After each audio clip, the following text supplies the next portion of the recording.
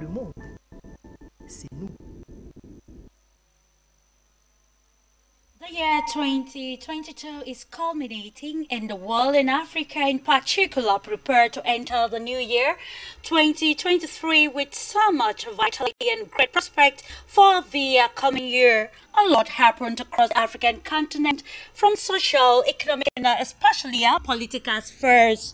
A series of events characterize Africa aspects like governance, the role of democracy, elections financing, and good insecurity, elections, inflation, geopolitical tension or game, and the plight of territory across Africa, among others, all characterize the atmosphere in Africa. Aside these, a wind of change or the rebirth of the African consciousness ignited the fight against new colonialism and for Africa to position itself well at the international arena and of course enter partnership or cooperation that will help give impetus to the economic trajectory of the continent. So today we ask this question: how therefore can African leaders, stakeholders, civil society and other actors ensure that the year 2023 marks a turning point again in Africa? Of course, this is on the continent, gentlemen. And of course, we're looking at the 2022 in retrospect, focusing on the events that characterize the continent. You are most welcome.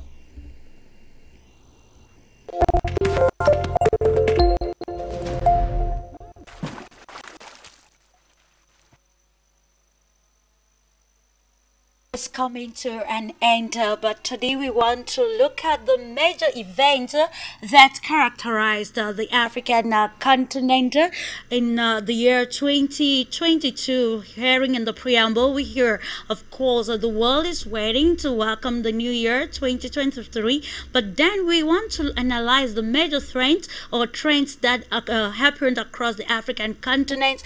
We talk things like democracy, the role of law, and other.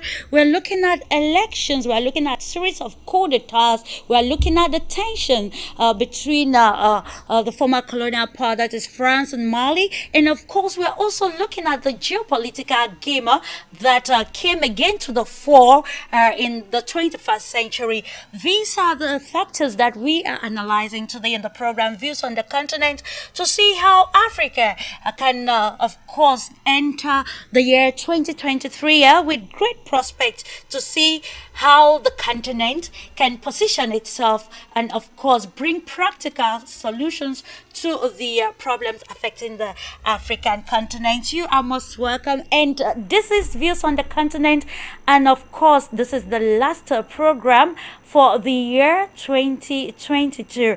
With delight, I'll be introducing to you the panel this day that will analyze this very important topic, 2022 in retrospect, what to learn, and of course what prospect for the new year.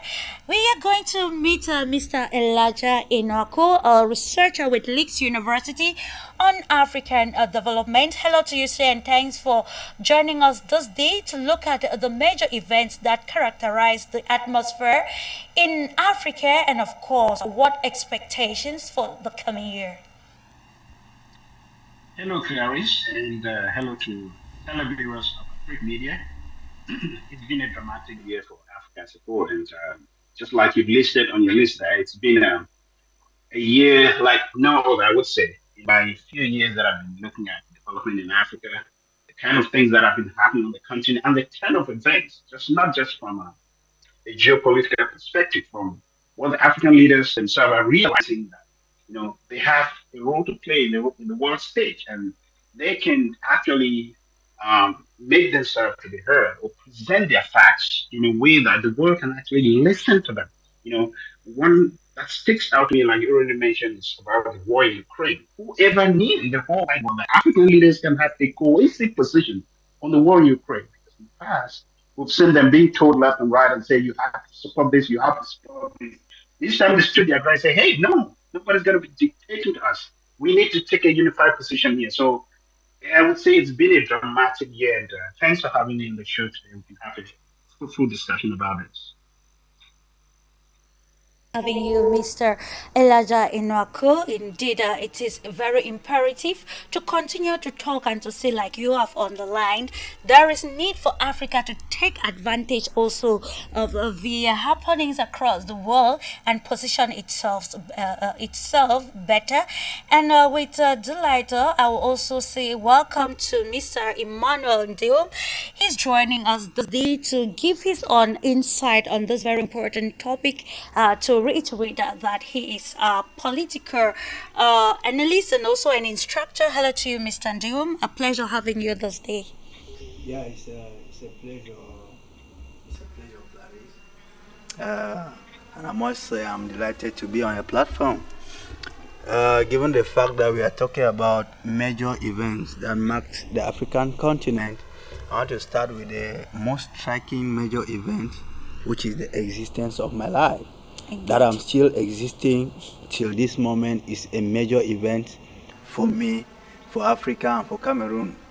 Because as a son of the soil, if I were not able to get up or to be existing till this day, it wouldn't have been, I would not have been opportune to, make this retrospect. And I think the retrospect, it's so vast, but we'll try to go with the one that we can go because of course it's been much. Indeed, Mr. Antium, it's actually vast. But then, one thing is certain that we are going to analyze constructively and touch some very particular aspects which we think that have a role to play in the development of the continent Africa. Because we have mentioned in the preamble some of the aspects like insecurity, coup d'etat, but then we also share the viewpoint of some pundits who think that the economic development of the continent Africa will go a long way to curtail some of the instances of insecurity occurring across the continent of Africa, the cradle of humanity. And of course, let's go straight away to the analysis while reminding our panelists that this is an informative program. You can watch us on Facebook, Afrique Media TV, and of course, you can drop your comments of what you think. What do you think are some of the major events that occurred in Africa? And of course, what advice can you give those at the forefront as the continent prepares to enter the year 2023? We start with you, Mr. Elijah in Noaku. Let's have a view. How did you perceive the year 2022? Don't want to cite the coronavirus and every other thing, but then in your own perspective, how can you define the year 2022, bringing in the African context? What is good about you mentioned about the coronavirus, but I want to say the year 2022 for Africa has been, I would say, a good year. To be honest with you, let's begin from what you just mentioned. You talked about the coronavirus. Look at the whole world. There was uh, forecasting that people are going to be corpses are going to be on the streets of Africa. That's what we saw. Pundits in the Western world saying, Africa is going to be carrying corpses all over the place. We saw the opposite. The UNESCO and the other World Health Organization, they are kind of shocked and asking the question, how did Africa escape from this COVID-19 that we don't see people dying the way they're dying? We have less in Africa. Let me just say that. I'm not a medical doctor, but I can tell you that the high temperatures that we have in Africa, the coronavirus couldn't survive in that high temperature. So I would say it's a blessing thing for Africa to see that we actually went through this.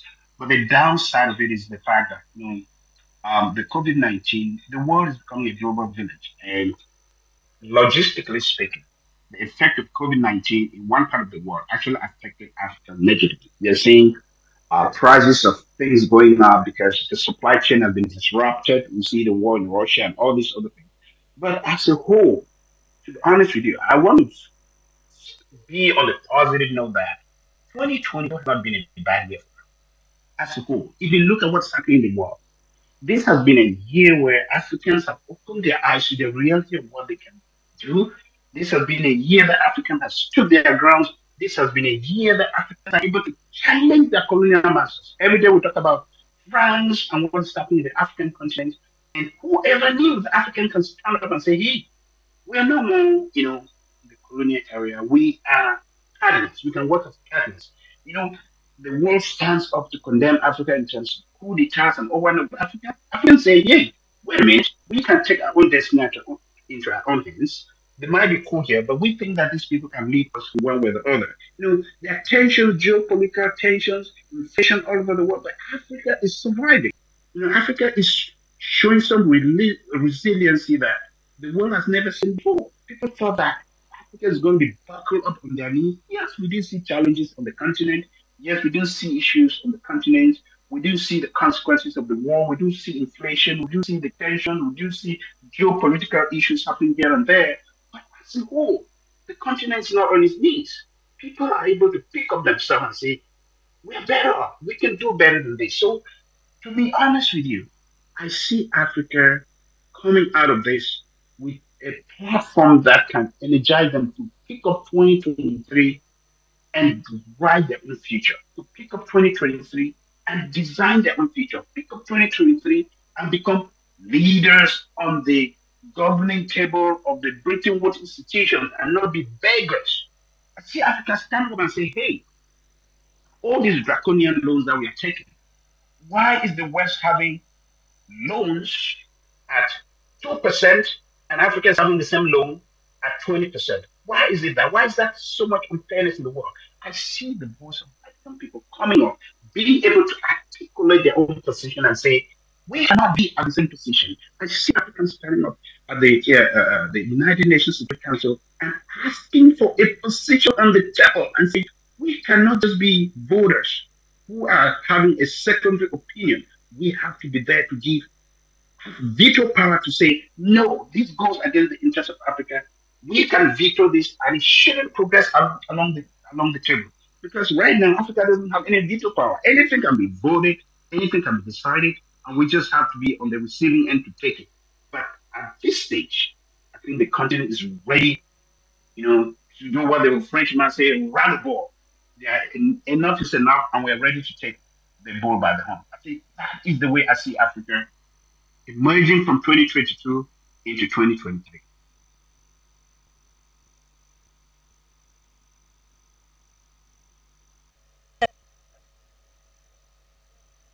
Wanting to have your own impression about the year 2022, especially focusing on Africa. Why not? We're not actually relegating what happened or the events that happened at the international arena, but then we want to look at 2022 and the African context.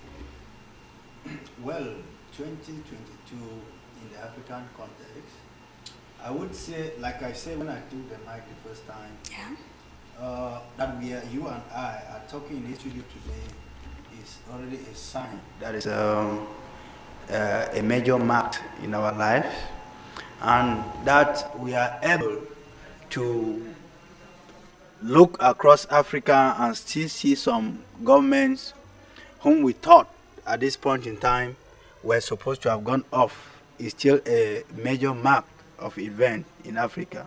Now, I want to cue from where my brother Elijah Enwaku ended there. He talked about seeing an Africa that was capable of coming out of its troubles or its difficulties and standing tall. I want to say I corroborate, but it could not be up to 70%, because all what we are saying here today is a summary of what we have been saying throughout the whole year about Africa. We have been giving solutions, we have been criticizing dictatorial governments, and we still discover that one major problem Africa actually faced. I want to start by highlighting this major problem that Africa faced in 2022 is this problem of democracy. This problem of democracy, of which I've always been for the fact that if Africa in the 21st century cannot be able to readapt this word democracy, then they should maintain it as democracy. That is replacing the C with a Z. Why do I say so?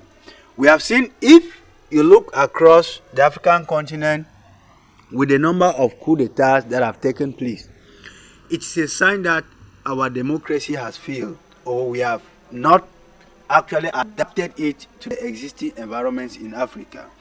Because if this were so, the issue of the several coup d'etats, a lot of military rule, a lot of disagreements in Africa that have tended to look at the solution to come only from the part of the gun.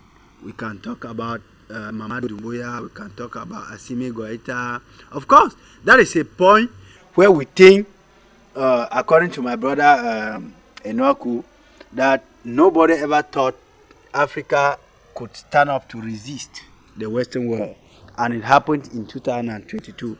As we are scoring it a mark, let's also be asking ourselves, as we are standing to resist them using guns, where are those guns coming from? How much have we spent in this 2022 to procure these guns to fight the colonial master? If you look at it in summary, you'll discover that at one point this morning I was reading a document about the Sudanese government voting that is $6.600 million US just for their military operations in a period of 4 months. Then you tend to ask yourself, was there no other better method to have handled such things so that we could invest such amount into the economic and infrastructural development of the continent? I mean, you discover that in the course of this, human resources have been lost, human lives have been lost, human capital and the financial capital that Africa so much needs at this point in time, more than any other continent. When you strike a bank, you discover that we have been running at a loss. Despite the fact that you stand up to fight somebody whom you call a colonial master, in the course of the fighting, let's evaluate what have we lost in terms of fighting such a person. Because, like I've always said, in a war, the two warring factions, they never win. Nobody wins a war. The only body who wins a war is the arms dealer. And that arms dealer who wins a war will surely have a spirit or a phantom somewhere that should be manipulating so that the wars should continue. So I want to think that instead of appreciating ourselves, making appraisals that we have been able to fight the colonial master, let's be asking ourselves as we are facing out of 2022, after engaging in many battles across the continent, what has been the benefit? It is true, we can pride ourselves that we never knew that before now we could stand up and fight back and fight back. And I think as we are asking that question, the most interesting part of it should be, have we been able to fight as a collective person, or we have been able to fight as an individual? I think that's the biggest question the African continent should be asking herself as we face out of 2022. Because no one said it was ever going to be easy. But then we could make it easier if we put our heads together and we put our thinking caps completely. And of course, your last statement comes in line with the question which, of course, I was about to ask about how Africa can come as one in order to attain or to meet the expectations of the year 2023. Coming back to you, Mr. Elijah Enoku, let's look at Africa. Of course, you highlighted the successes that the continent Africa has recorded so far, or in the year 2022. But then there are some people feel like it is still more in theory than in practice. So what do you think can be done to bring Africa together, especially under the body the African Union? You mentioned it, to practically solve the issues affecting the African continent. Mr. Nzum pointed out something which is very important. In the year 2020, they talked about silencing the guns, but we are in 2022 and there is still the proliferation of guns. So what do you think can be done practically in coming year 2023 to avert or to curtail this guns proliferation, and also to see that Africa comes together as one to strike a balance and, of course, brings African solutions to the problems affecting Africa? To create a few things here, sir. We are very clear on separating apples and bananas. When it comes to the wars that are going on in Africa, they are distinctly different set of wars. If you are talking about the civil war that is going on in the country between different parties, that is a disservice to Africa as a whole. There's no doubt about that. But if we are talking about fighting imperialism, standing up to the oligarchs that are coming from the West and imputing their Western ideals, stealing the resources of Africa, imputing poverty on the people. That is not a civil war. If you look at the war in Burkina Faso, you look at the issues in Mali, when the people rise up against imperialism, they are saying, we are tired of puppet leadership. We are tired of French policies being implemented upon us. We've it's like you're saying, somebody will come to your house, give you a loan, give you an aid, but behind the aid, there are strings attached. All your gold is attached to it, all your silver is attached to it, all your bauxite is attached to it, all your economy is attached to it. The president of the country is attached to it. The minister. Does it make sense that in the 21st century, African countries, the president in African country will go to France to approve the list of ministers, appoint ministers? Does it make any sense? Because I say no. It doesn't make sense in this 21st century. So let's separate civil wars fighting among ourselves and standing up to imperialism. Those are two different things here. Of course, when it comes to guns, we wish as Africans that there were no guns in the street. We wish as Africans that they were not killing ourselves. We're not using, drawing a national budget that's going to be 50% on arms deals.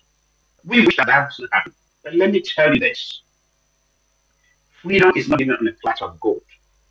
And number two, there is no real independence without economic independence. It doesn't matter how you look at it. You can call all African countries that are independent, but as we know, the way they are today, they are not. You cannot have independence without economic independence. If you're saying economically dependent on the West, you are still colonized. That is what Africa was fighting in 2022 and beyond. And if we see any iota of that, we see that people are standing up to these Western oligarchs that come to plunder the resources of the continent, and they say, no, enough's enough. There's nothing wrong with that as long as we're not killing ourselves. It must be resistance to make sure that people, we have the right to what we own. We can produce, we can export, we can transform our raw materials within our own territory before we send it out. Now, on the question that you asked me, it is true that African leaders have to come together as one. If you listen to the speeches that were made by all the various African presidents that was Washington, D.C. recently, you could see that there was some unanimity in what they're trying to say. All of them would say, let the products that are produced in Africa, whether they're raw materials, they're secondary materials, or they're minerals, let there be a semi-transformation of those products on the continent of Africa before it's going out, because that's where we get killed economically. That's where we got killed, to get killed. Take rubber, for example. If you see how much, when the process of transforming rubber, when you produce that rubber in Cameroon, where you guys are, before it is being transported out here, why can't we transform it into semi-finished product? Because when that is transported out here, finished here, it will be sold more than 20 times the cost back to us in Africa. So that came from land. If African president can speak in one language, have a common platform on the aspirations of what they want. I was very satisfied with DC summit that they had with Joe Biden because they spoke as one voice. Paul Biya spoke, it was the same thing. Kagame spoke, it was the same thing. South African president spoke, it was the same thing. It's as if they had a common agenda. That is how it's a unity is strength. When you are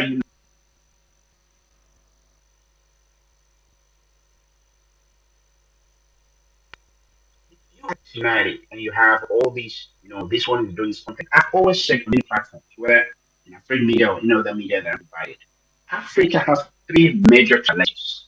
It doesn't matter how you dissect it.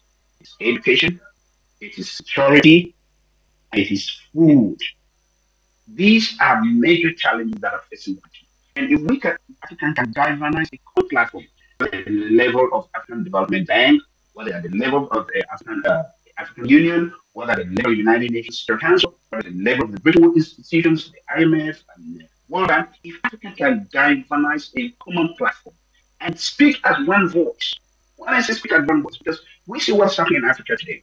You have African countries, for example, South Africa, that are within the BRICS zone. The BRICS zone is composed of Russia, South Africa, Brazil, and the rest. They have their own platform. Then you have others that are being told left and right with NATO. They have their own platform. Africa seems not to have a coordinated voice, depending on whose strings are being pulled and who has the goodies and to the table and say, I can do this for economy. You do this. Africa is being told left, right, and center. They don't have a coordinated platform. NATO comes, they want to go with NATO. The BRICS come, they want to go with BRICS. This other organization comes, they want to go. The South-Side Corporation comes, they want to go. So we become disunited. They don't have a common platform which happen. But if they start behaving like I saw in the Biden conference and many other conferences, if they speak like they spoke on the Ukraine issue and say, we are not going to be part of this war. We have our own problems. We can solve our own problems. If they start speaking at one voice, I'm telling you, in 2023, the world will listen to Africa.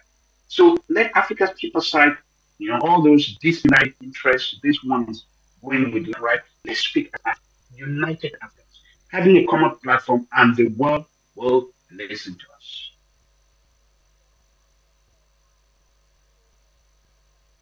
Is needed for stakeholders or leaders across the African continent in the year 2023. We're going to continue talking in the same perspective, Mr. Ndeum.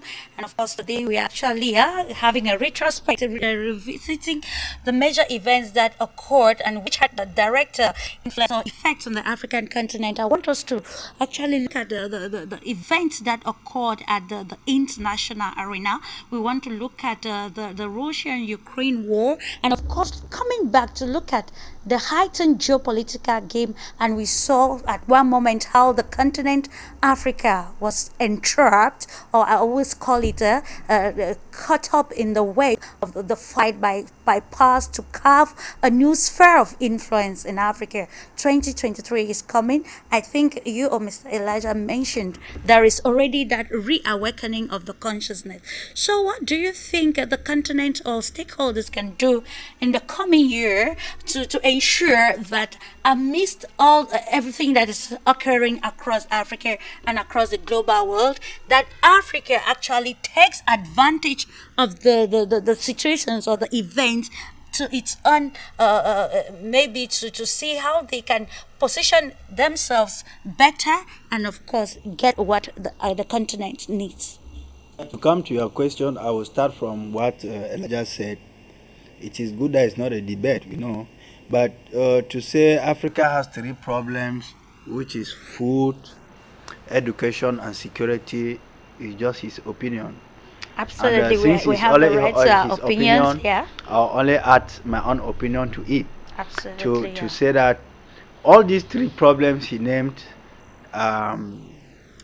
subtitled under a single problem, which is the problem of bad leadership. Poor governance, yes. The first problem Africa is having is bad leadership. Now that takes me to your question. If Africa was not actually suffocated with bad leadership, such questions would not have been coming up at the end of 2022.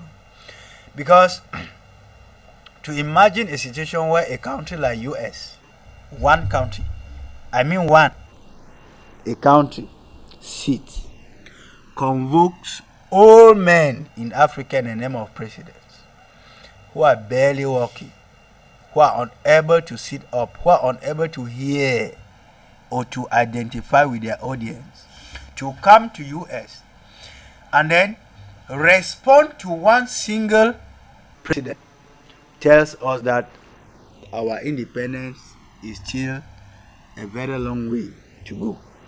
Because I would have expected the contrary. If to say in 2022 Africa was already so much on her own to a level where she could speak a voice of her own. Let me tell you, all what happened in US and in the human man, I call it is window dressing. Because there is one thing I will shock you. African presidents are known everywhere in the world. as celebrities when it comes to making speeches. But after the speeches, what next? Nothing concrete follows. And that's why it becomes very problematic. It becomes very problematic. They are known, they are celebrated as the highest slogan manufacturing companies. Yet, after the slogans and the speeches, what follows? Nothing. They take their flights, they take their delegations, they come home with their envelopes, they sit, they wait for another opportunity for a summit to come up. They draft very beautiful, very beguiling speeches. I mean, they deliver until even a white man falls in love with their speeches. So what do you think is actually impeding that? I'm coming. Yeah. I'm saying that Africa has gone past, our generation has gone past the age of speeches and slogans, Clarice. Indeed. I want to think that we should go down practical. We have presidents who cannot manipulate their phones, and they cannot be up to date with the new trend of affairs in the world. Now tell me, such presidents will end at the age of at the level of speeches. Why? Those speeches are not drafted by them. They have specialists who are specialized in the drafting of such speeches. They only rehearse, then they go and deliver. They come back and see. It is time African population learns how to rise up and say no to such people. When I say rise up, I'm not saying rising up in terms of I'm not saying rising up in terms of picking guns against the leaders. There is the absence of citizenship education in the I mean, I will use the word in the whole of Africa. Even if some countries have succeeded in emancipating their citizens out of such bondage, it is still to a very low percentage. It is time the African citizens should know that they have to look for other ways, okay, to go through or to pass their messages to their leaders without necessarily picking up guns.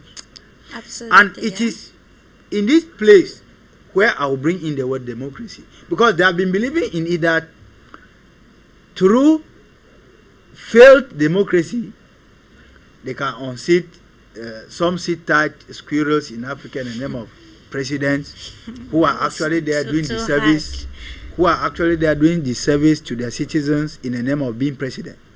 Now, such presidents, it is time for them to understand that when you are a president, there is a social contract between you and your citizens. I'm talking indeed, yeah, in generic terms. That is from east to west to south, North Africa, or wherever. You saw what happened with Bouteflika. A man who could barely walk was a president and wanted to remain a president.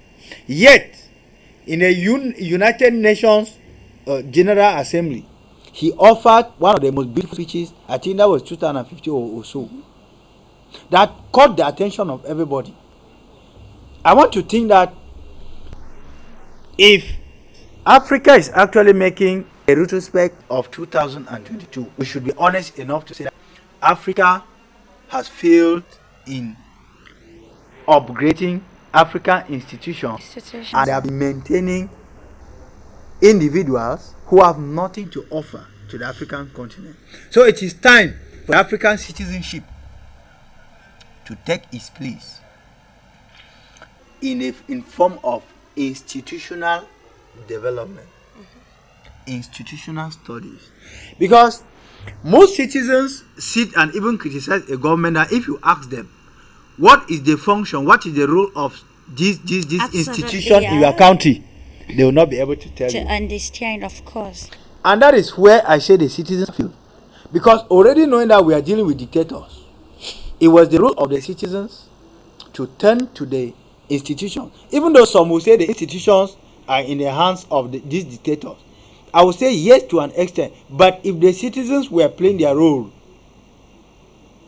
clinically, I want to tell you that these dictators will not be able to sit there as much as they want. So, Africa 2022 in retrospect We are highlighting these ones because I'll be ending the program with some few positive notes on the face of Africa. Absolutely. But I want to take this time to highlight where we fail. Because when you give birth to a child, the tendency is that the child should be growing. Sure. It is not that the child should be growing down. The child has to be growing upward. Now, Africa is our dear and beloved mother continent that we hold so dear to our heart. Now, we need to pinpoint where we are lacking and start growing from there. If not, we'll keep singing the same song, dancing the same rhythm, and remaining on the same spot. And before I give you back the microphone, I still maintain that it is shameful for a single president to convoke an entire continent and they go bellow before him like a Turk, making speeches to a single president. I think it got to stop with the end of this 2002, because if it continues, then it keeps giving us the impression that somebody somewhere owns us. Yeah? Somebody somewhere controls what we have in our land. Contrary to what my brother was saying a while ago, that the president, they made beautiful speeches. No, it was a disgrace. And I was ashamed. I could not follow it. I could not follow it to the end, because watching a certain Joe Biden convoke people who go there, some of them even slip out of their senses. I mean, to me, it did not go down well. It did not go down well. Of course, thank you for that. We always say that we have the right to opinions. Of course, we are here because we want to talk constructively and see, like you highlighted, Mr. Zoom, it's not just talking, but of course going practically. And Sure. you highlighted the fact that there is the lack of civility among citizens across the African continent. But then we'll actually come to that, seeing how we can inculcate, especially the youthful population of the continent, inculcate aspects like skills development among young people, to see how they can make themselves useful in their respective nations. Let's continue with you, Mr. Elijah Enwako. If we are talking today, highlighting the problems of Africa, we also talk about the economic problems of the continent Africa, but we are also conversant with the fact that the African Continental Free Trade Area opened a new phase for markets across Africa, for business across Africa. And today we are looking at Africa trading with its server. Of course, to highlight, of course, you are a researcher on African development. So let's look at the African Continental Free Trade Area, the successes that have been recorded so far, and what this platform can be used, especially in the year 2023, because when we talk, we are looking at how Africa can have feasible or visible development. So how do you think they can use this African Continental Free Trade Area in the year 2023 to boost the development of the continent, and of course see how businesses or markets thrive under the single continental free trade area? Before I answer your question, Clarice, I just want to say that today I want to stay on a positive note. I know I've spent a lot of my time lampooning Africans and African leaders, but I want to cut them some slack today in terms of what they can do. I just want to be a little bit solution focused, because we can spend all our time trying to highlight the failures of Africa, which we've been doing all along, and it's necessary that we do that to highlight where the continents and leadership and all what have failed. But if we do not supply solutions, what can be done? What is the way forward? Then we are not doing a service to our people. If we remain at the level of critics and not become solution focused while we're criticizing, then we're not doing a service to our people. It is true, we have numerous, almost uncountable challenges in Africa, where you're talking about sick-tired leadership, you're talking about people who can barely read or hold their phones, whatever it is. We see those problems every day. But what is the little drop of water in the ocean that we can bring? What is that touch light that can, shine in the whole dark to say that thing? It's dark here, but we can shine some light and say, these are positive things that we can pull on and encourage. Sometimes, they say in Africa that when you beat a child, they say you don't threw out the child with the dirty water, something like that. You wash a child, you throw out the dirty water, you still take the child. So that's why my objective of what we're trying to do here today. You asked about the African free trade agreement. That is, I want to make it very clear. That is a gigantic project that, if implemented within the African countries, Europe will be afraid of. North America will be afraid of. South America will be afraid of. Because we are dealing with 53 countries with an economy. I'm talking about GDP here. I'm not even talking about the mineral resources, just the GDP. We're talking about a economy of $53 billion African economy that we do. Then, if you want to talk about the resources, I mean the ones that have not been exploited on the ground, we're talking about the richest continent in the whole wide world. That's what we are talking about here. So let's put things into perspective and put numbers behind what we are talking about. And if this gigantic economic bloc can implement this African Free Trade Agreement, where goods come within the African continent. Let me make it very clear that the African Free Trade Agreement does not include countries out of Africa. It doesn't mean that European countries are going to come and dump their goods in Africa. No, it doesn't mean that North American companies are just going to come and dump their goods in Africa. No, it is African Free Trade Organization for African countries alone. Because we've had this discussion with Africa, that it's difficult for a Nigerian or Cameroonian even to do business with his next door neighbor. It's easier for me to do business with a different country, even out of Africa, than for an African country to do business with the other one. Because there are so many barriers: tariffs, transportation, infrastructure, or whatnot. But I don't want to dwell on those barriers. I want to dwell on positive today. If number one, the African Free Trade Organization or Free Trade Union can start by establishing the African Development Bank, which is part of this agreement.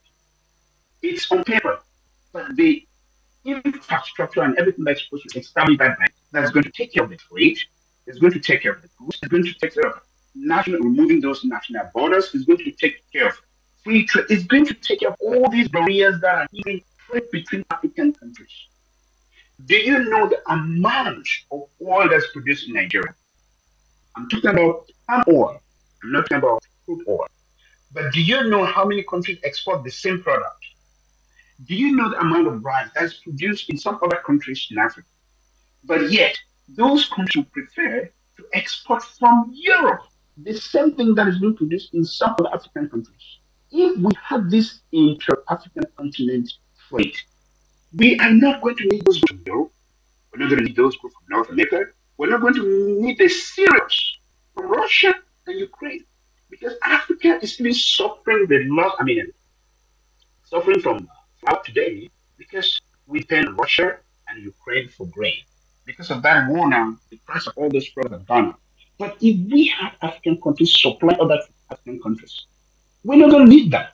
So just the impact of that African Free Trade Organization being put into active participation in the African economy is going to go a long way. But the problem, like we talked over the years, is that some of these African countries make policies that remain in the cupboards. The implementation becomes a problem. So number two, if you look at African countries, I mentioned some time ago, the problem that we see today is that within Africa, you have the have-nots. You have those that are war-torn. You have those that are, peaceful.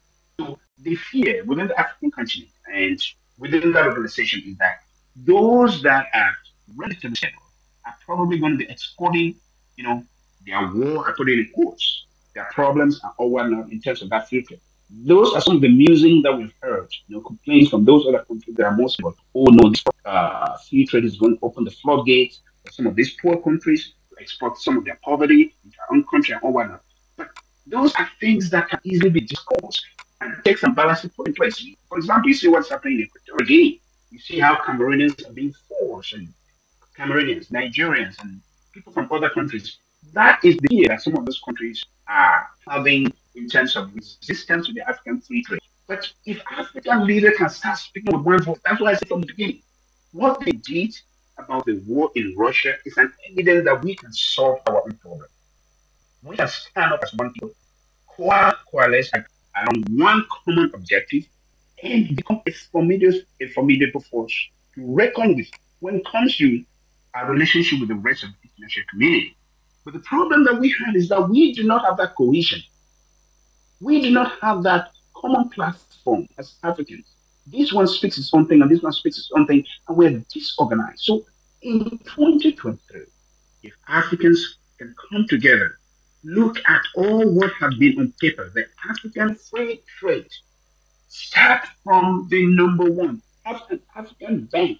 We do have an African Development Bank, but African Development Bank is not the bank that is supposed to take care of this agreement. It is the African Bank, formation of African Bank, that is supposed to be in that 2063 agreement that was had in Lagos. When they start those infrastructure, putting that in place, then we start seeing all the parts and pieces of that African free trade being put in place. We remove all those barriers. It becomes easy for somebody in Nigeria to trade with somebody in the Democratic Republic of Congo, Gabon, all these other countries. It becomes easy to establish your businesses across these lines. Do you know that it is almost difficult for somebody in Cameroon to get a visa to go to a country within Africa as opposed to somebody in Africa to get a visa to come to the Western world? And me, I'm talking within the African zone. So when those barriers are moved and people have free transportation of goods and services, it becomes a bonus for the African continent. Why? Let me explain this in economic terms. Because if you look at the GDP of African countries, I was talking to another platform a couple of days ago, and I made mention that what is killing Africa in terms of debt is not that Africa is borrowing a lot. Every country in the world borrows. But what is killing us is that Africa borrows at exorbitant interest rates, and they spend all their time servicing those debts, servicing the interest, not even the loan, the interest in those debts. The rest of the world goes to the IMF, borrows almost nothing, and they're able to contain whatever interest it is. If you have an African bank, all these interest rates and all these strings attached are completely eliminated. They will have a model like what we have in the Islamic bank. If you go to the Islamic bank, they give you a loan, there's no interest, almost zero interest attached. Africa will be able to develop, but when we have this Bretton Woods institution instituting draconian measures on the African continent, we will be in a debt trap for a very long time. So again, Africa needs to expand on the platforms, on the policies that they have initiated, and let those policies become a reality. Then 2023 will be, the springboard for us to do many other things now.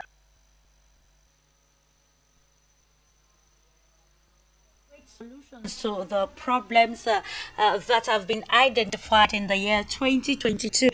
We are going to continue in the same perspective, looking at the integration of the African continent and looking at the obstacles of these integrations, while anticipating or proposing solutions that Mr. Elijah just mentioned. If Africa comes together, if of course trade barriers or other obstacles actually derailing the smooth functioning of businesses across the continent Africa, then it will be a step ahead towards promoting integration and of course promoting development on every level. What is your own perspective on this? Well, that's something we have been meditating for a very long time. Indeed, to do away with trade barriers, borders. You have to go to Congo, you need a passport, blah blah blah, all that. Now, like there's the first thing again, the Africans should be this mindset of at times wanting to be optimistic when that optimism cannot provide a solution. Look, there's a difference between being optimistic for something that works and being optimistic for something that will never work. Let us understand better. Yes. Yeah. For example, my brother is very optimistic. He wants to stay on the positive line. But there are some African problems that you need to keep criticizing and giving the solutions every day. Whether some people like it or not, whether those who are there, they like it or not, it is like that, Clarice. For example, you cannot be optimistic that you want to provide all the solutions. At the same time, we are talking about borders that you cannot live from one, border-free problems in Africa that you cannot move from here to Equatorial Guinea, Gabon, Nigeria without using a passport. That's a problem, isn't it? We think After saying all what we are saying, we should be questioning African Union and actually the role it has been doing to Africa. Because I am one of those people who have actually for a very long time believed that it exists in name and paper, but in functionality it doesn't exist. Because all these things we are saying here, we are not the policy makers. Indeed. Yeah. It is just a service that we are running Africa to give them what we think would be a proposition. And those who matter, those who are at the corridors of power, if they refuse to implement them, we don't have what it takes to go and hold them. We don't know where it pains the most to hold them so that they can do it by force. So, all what we say here at the end of the day remains our opinion. At times, the opinions are taken silently. They have been implemented without even telling us again. Of course, when the implementation takes place, we feel it. Indeed, and we know that that is the echo, that is the feedback of what we have been talking for the whole year.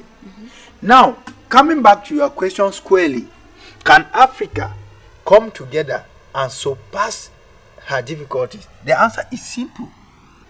But then at this point, where will grit permit them to sit together? Because they know if they if they were to maybe adopt an African currency, let's look at it from the economic point of view, a common African currency. Some presidents will say no. It means that what I used to gain from trading with francs, I will no longer gain it. What I used to gain from trading with Portugal, US, I will no longer gain it. You see that at that point, it makes it very difficult for them to speak with one voice, speak one language, come together in one accord and deliver Africa. So, whether we like it or not, we speak for the whole day. It boils back to one thing, and I earlier said it. Leadership is the problem. Now, if African leadership cannot have common characteristics, if they maintain the heterogeneous way of doing things, I remain a French colony, because that's one of the line of division. You remain a British colony. No, I was colonized by this. No, I want to remain with my colonial master of this nature. I want to. Forgetting to know that the Ubuntu spirit, that before the white man came, that is what governs the African man. I am because you are. You are because I am. He long departed from us. Since the day our leaders decided not to save the immediate population, but to go back, save the colony master. So I think, as a way forward in this domain, our leaders need to put their population first before the colony master. Look, in the US, even with the US foreign policy, the US citizen comes first. First, indeed, yeah. First. The US interest comes first before anything. I want to take this platform to appeal to the consciences of the African leaders to put Africa first, put African population first. Even all the monies that at times you people embezzle, you steal, you launder it to the Western world, bring it back. If you must steal, save it back in your country, save it back in your continent. Let capital flight separate from us this 2022 as we are facing out. We are not refusing to steal because it is a syndrome that is already in the blood stream of many of African leaders. Steal it. Let it circulate in Africa. At least avoiding capital flight will help you and I indirectly or directly. Indeed. Because when it goes out, it is not to our service again. So I want to think, for time constraint, the topic is vast. Indeed, I want to appeal to the consciences of the African leaders. Now this is starting Africa, act Africa, and lead Africa first. To think that we get anything when we place the Western world ahead of our citizens. Because you are there in the first place because the citizen is there. You are not there because the Western citizens are there. If the citizens are not there, You will not be then there. you will not be there, and you have nobody to lead. So you only lead when the people are there. So keep the people first.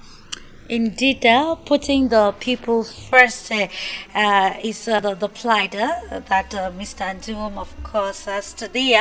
As we continue to look at the activities or events that marked the African continent in the year 2022, we are culminating the year entering 2023. What prospects for Africa? And the world at large. We have few minutes to be together again. We continue with you, Mr. Elijah Enoku, where we are going to talk something else.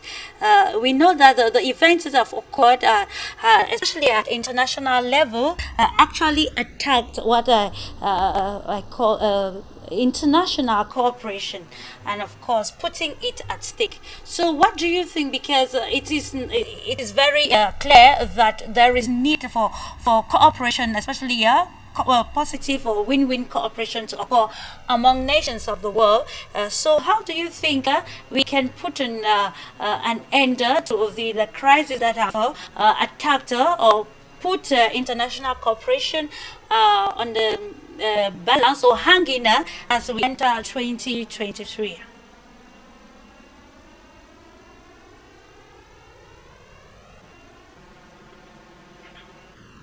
Something that I do remind us. It's true that leadership in Africa is a problem. But, ladies and gentlemen, it is not as simplistic as you think. Governance is a complicated issue. We do know that leadership in Africa is a problem. I want to give an example. Look at Ghana.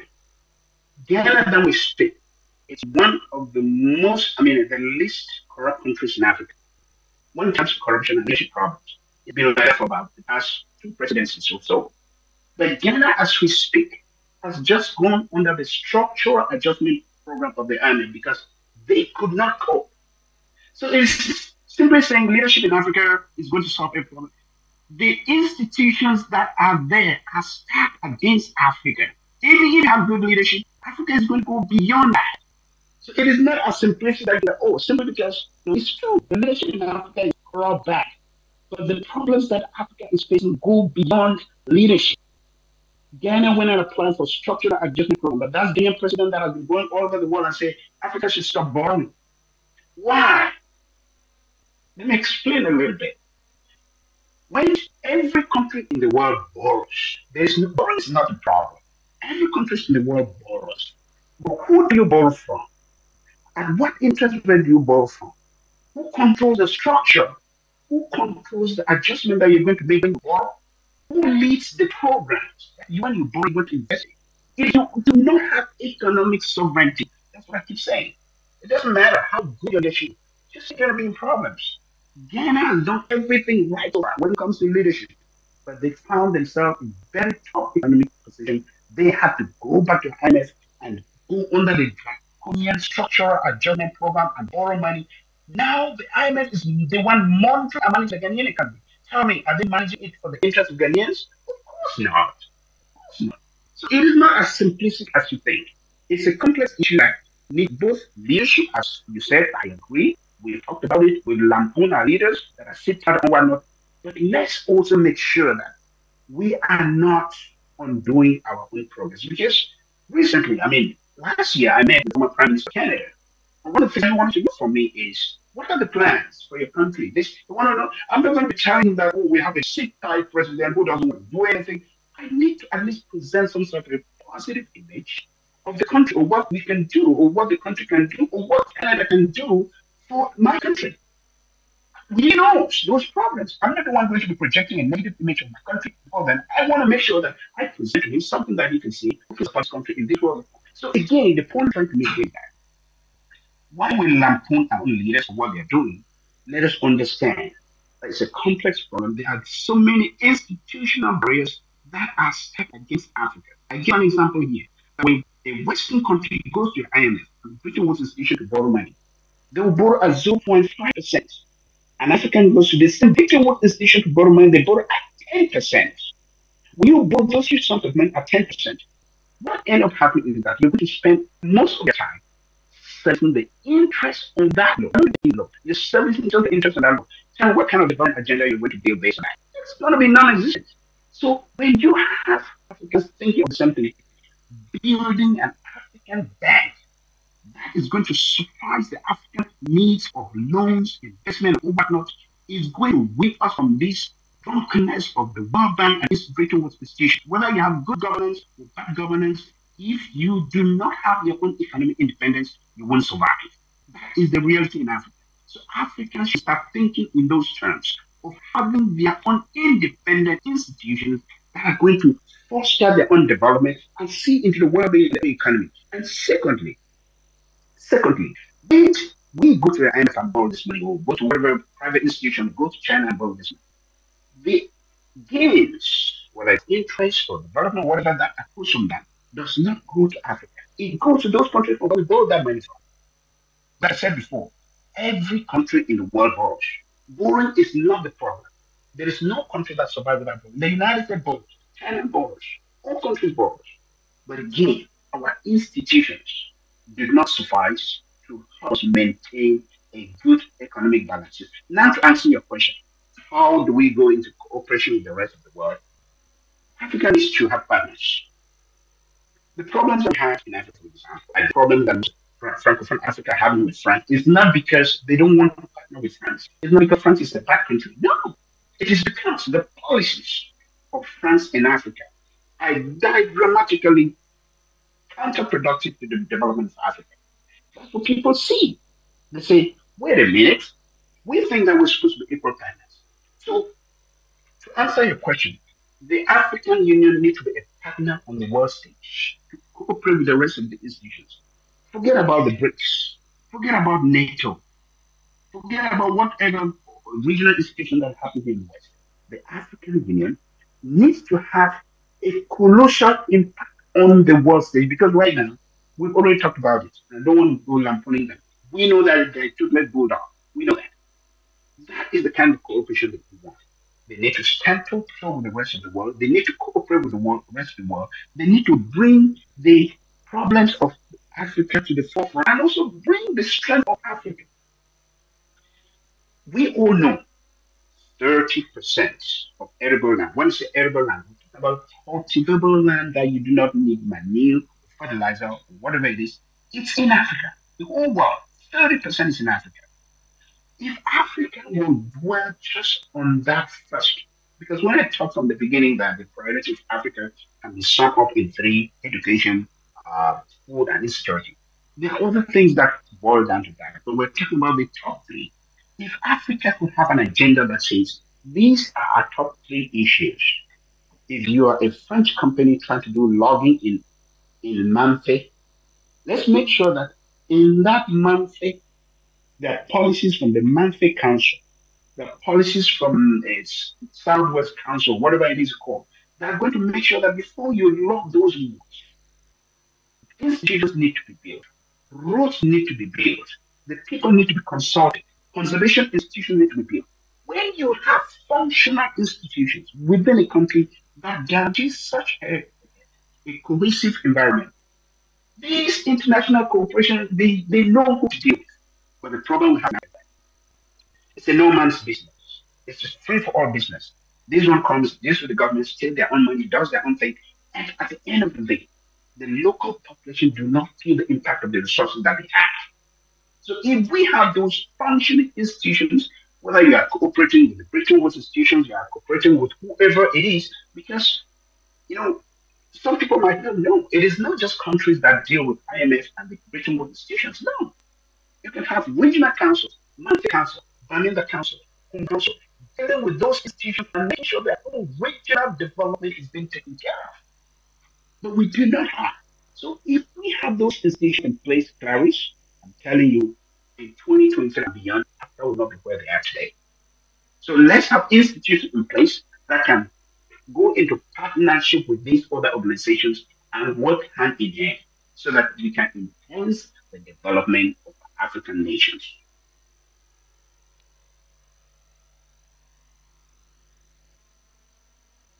We actually have just 2 minutes.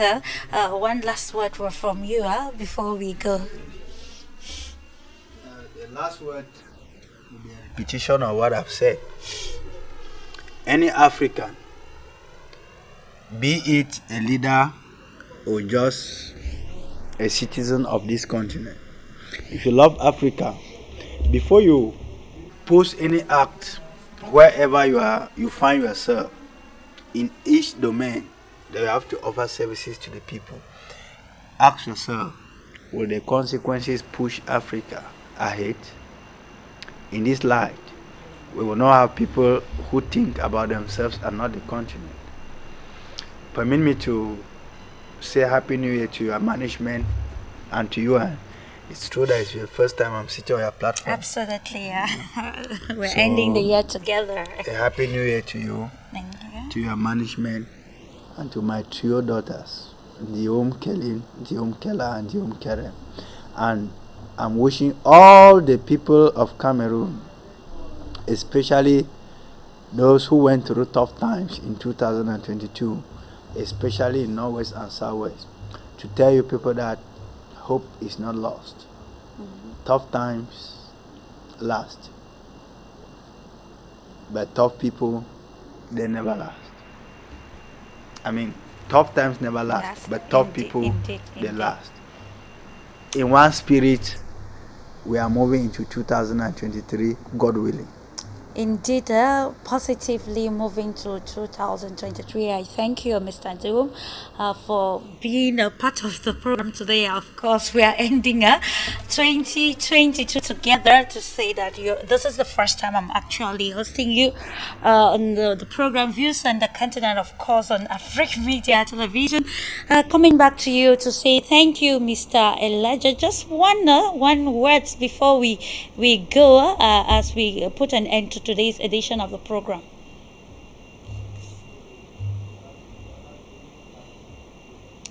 Unfortunately, we can't have him, but then I continue to say thank you to you, Mr. Elijah Inwakua, a researcher with Leeds University on African development. Thank you, gentlemen, for the great insight on this very important topic that touch on the major trends which characterized the African continent in the year 2022, which I said 2022 was the year of identifying problems.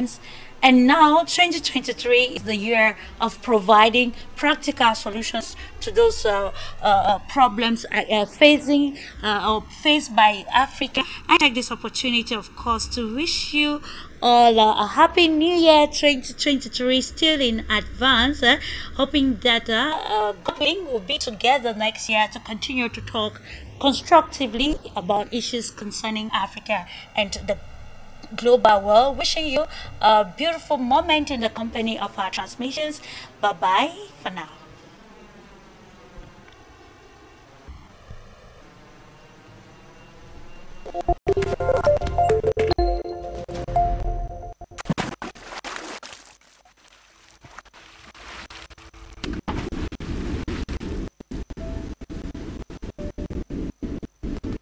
Afrique Média. Le monde. Fin de formation pour ces étudiantes du Centre de formation professionnelle et technologique de l'Espérance. En effet, après 3 années de dur labeur, le temps est venu pour ces étudiantes. Le conseil de du budget. Mon père a eu peur et s'est montré faible. Pour moi, le plus important était que mes enfants et mes proches puissent avoir.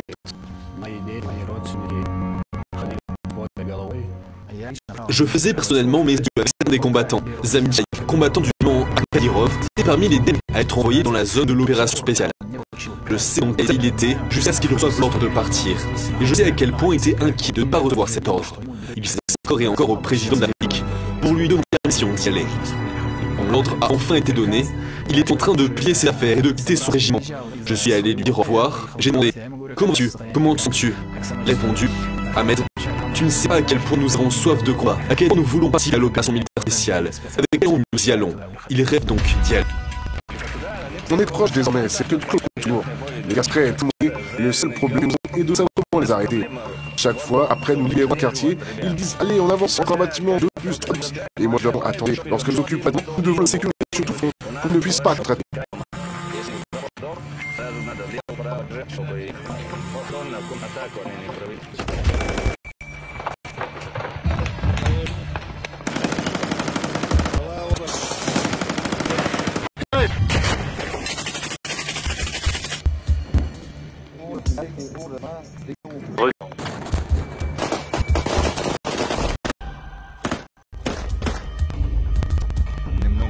Nous quartier grand chose.